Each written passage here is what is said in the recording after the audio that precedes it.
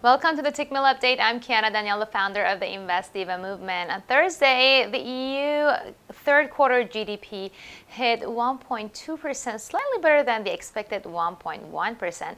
And the Federal Reserve Chair Powell testified on Capitol Hill before the House Budget Committee. He basically used the same key phrase he used during the October Fed meeting, that is a material reassessment to the outlook is needed for a shift to the outlook on rates going forward.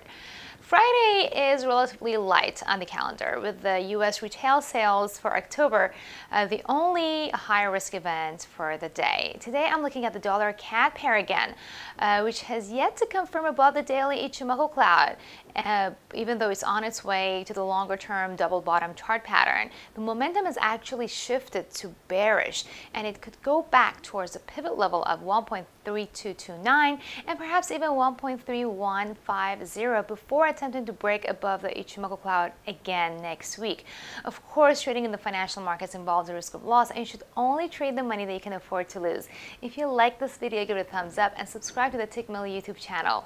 I'll get back to you with more updates next week.